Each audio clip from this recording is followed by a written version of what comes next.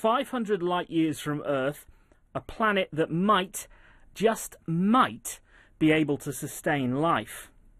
This is a computer simulation of Kepler 186f. In truth, it may not look anything like this, but whatever its appearance, it is a pretty big deal.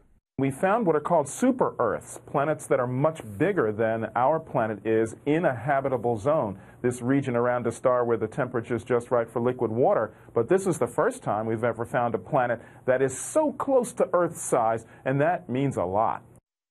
It's thought this could be what's called a Goldilocks planet. Just the right size, just the right distance from its star. But before we all get too excited, a word of caution. This planet, Kepler 186f, orbits a star that's cooler and dimmer than the Sun. So while we may have found a planet that's the same size as Earth and receives a similar amount of energy to what Earth receives, it orbits a very different star. So perhaps instead of an Earth twin, we've discovered an Earth cousin. An Earth cousin that is trillions of kilometres away.